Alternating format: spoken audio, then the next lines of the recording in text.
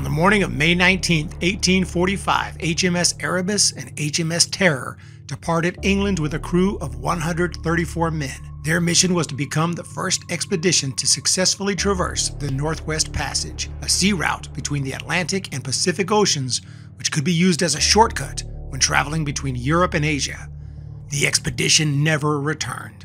What happened to them was a complete mystery for years, but multiple findings, including a document left by the crew, the incredibly well-preserved bodies of 3 crew members, and the discovery of each ship about 170 years after their departure, have shed light on the shocking and horrifying journey these men had to endure. Good evening, my fellow citizens. We will be able to work together, to pray together. If the Japanese insist on continuing resistance, their country will suffer the same destruction as Germany. Timothy McVeigh was arrested by local authorities. 8 climbers dead.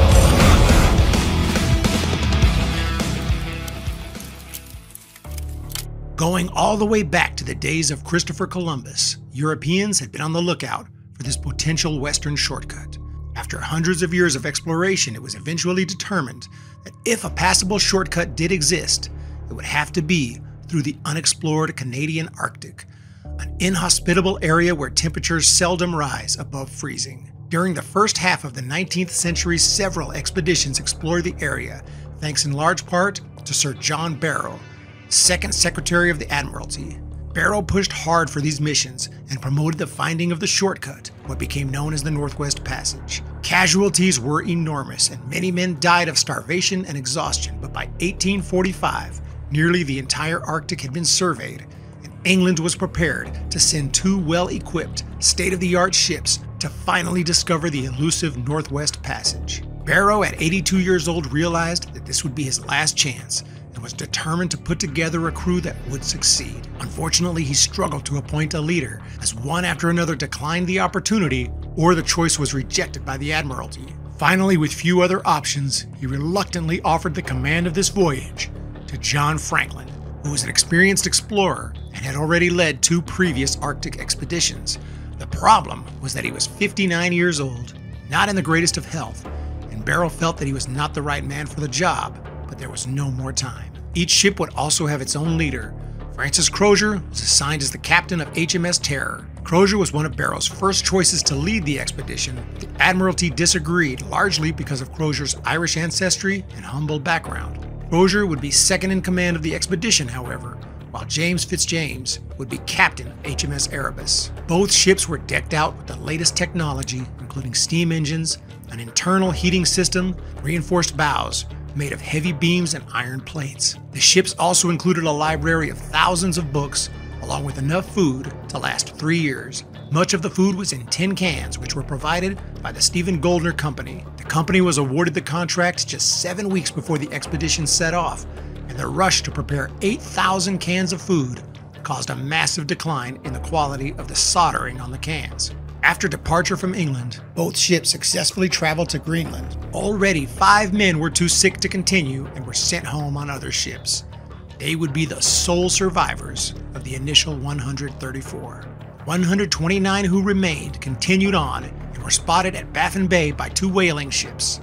It would be the last time anyone recorded having made contact with Franklin's expedition. However, the expedition itself left behind enough evidence to piece together some of what happened thereafter.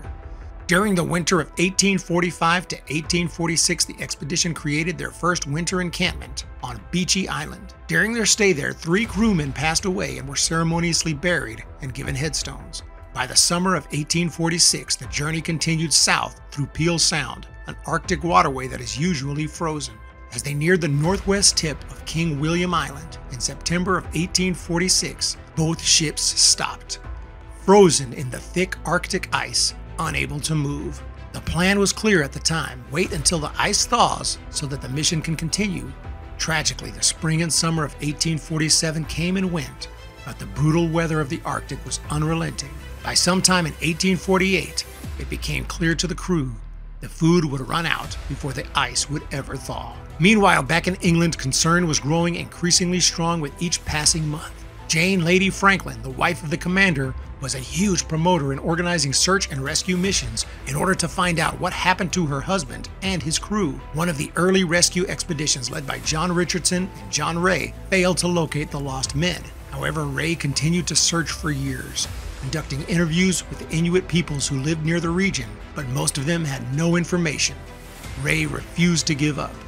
Finally, in 1854, he came across some Inuits who reported seeing a group of about 40 white men dragging a boat south several years prior. The men were in an extremely desperate state, led by a man whose description matched that of Francis Crozier. Their condition was so dire, the Inuit reported, that they had to resort to cannibalism.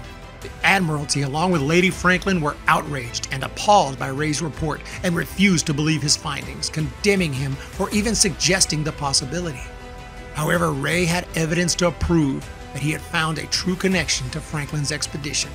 The Inuits sold him artifacts they collected from the men, including a silver plate with the words Sir John Franklin engraved on the back. Meanwhile, other rescue efforts failed to find the ships, but one did come across their deserted winter base on Beechey Island, including the 3 grave sites. The 3 fallen men, John Torrington, John Hartnell, and William Brain, were left to rest in peace for the time being. Later, another expedition by James Anderson, the chief factor in charge of the entire district, and James Stewart discovered more evidence. They were informed by Inuits that a small group of white men had starved to death along the coast.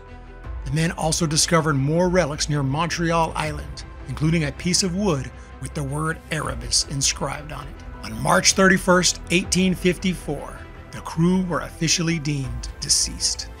Lady Franklin urged the government to fund another rescue mission, and when she was denied, she commissioned one herself and purchased a steam yacht called Fox, which set sail in July of 1857, led by Sir Francis McClintock. Amazingly, a party led by Lieutenant William Hobson found a document left by Franklin's crew with critical information regarding their fate. Signed by Crozier and Fitzjames in May of 1847, 2 years after their initial departure, the document noted that they had indeed wintered at Beechey Island. Later, both ships got trapped in the ice, but Franklin was still in charge and all was well as they awaited the summer of 1847. However, on the margins of the page, more recent notes were recorded and the tone became much darker. 25th April, 1848, HM ships Terror and Erebus were deserted on the 22nd April 5, having been beset since 12th September 1846. The officers and crews consisting of 105 souls under the command of Captain F.R.M. Crozier landed here. Sir John Franklin died on the 11th of June 1847, and the total loss by deaths in the expedition has been to this date 9 officers and 15 men. So 24 men, including John Franklin, had died before both ships were abandoned after being stuck in the ice for 19 months. The remaining men planned to make the seemingly impossible walk towards the back river and then to safety at the Hudson's Bay Company fur trading outpost in a final attempt to survive. The McClintock expedition discovered more relics from Franklin's lost expedition, along with skeletons, abandoned equipment, clothing, boots, books, and more. They also interviewed the Inuits and confirmed much of what John Ray had already reported, including the unimaginable situation of resorting to cannibalism. The search expedition slowed down after McClintock's major discoveries, but as modern forensics advanced throughout the 21st century, interest sparked in finding out more about what happened, such as the specific causes of death. In June of 1981, Canadian professor of anthropology Owen Beatty began the Franklin Expedition Forensic Anthropology Project. Beatty and a team of researchers traveled to King William Island to retrace the steps of McClintock's search expedition. They discovered some skeletal remains, and the later examination led Beatty to suspect that some of the crew suffered from lead poisoning due to the solder of the tin cans, along with zinc deficiency and scurvy. Unfortunately, Beatty could not be confident in a cause of death without examining better preserved bodies that still had soft tissue. And that brings us back to the 3 bodies that were buried on Beechey Island: John Torrington, John Hartnell, and William Brain. After obtaining legal permission to do so, Beatty and his team exhumed the bodies, which were found to be remarkably well preserved. John Torrington's eyes were still bright and blue. The crew took the tissue and bone samples needed before reburying the 3 men, and found fragments of the tin cans that once held food consumed by Franklin and his men.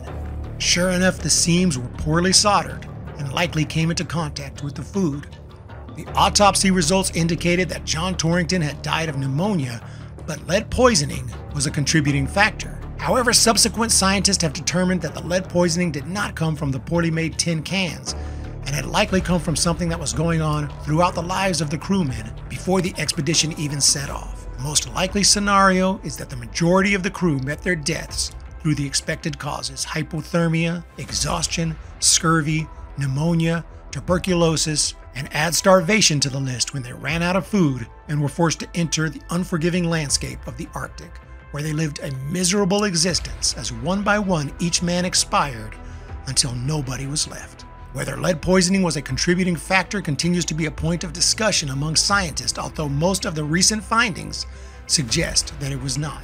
Despite all the evidence that has been found, the one thing that remained a massive mystery was the location of the ships, until in 2014, Erebrus was located by a Canadian team called the Victoria Strait Expedition at the bottom of Wilmot and Crampton Bay west of O'Reilly Island. 2 years later, nearly to the day, Terror was found by the Arctic Research Foundation, coincidentally in the bay of the same name, Terror Bay, south of King William Island. Terror looked to be in pristine condition and appeared to be completely closed down operationally.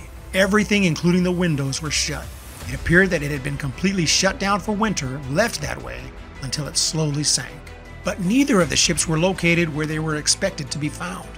Terror was found 60 miles south of its expected location, and Erebrus was even further south. This led to some speculation as to whether some of the crew either stayed behind or returned to Erebrus and made one final desperate attempt to sail away.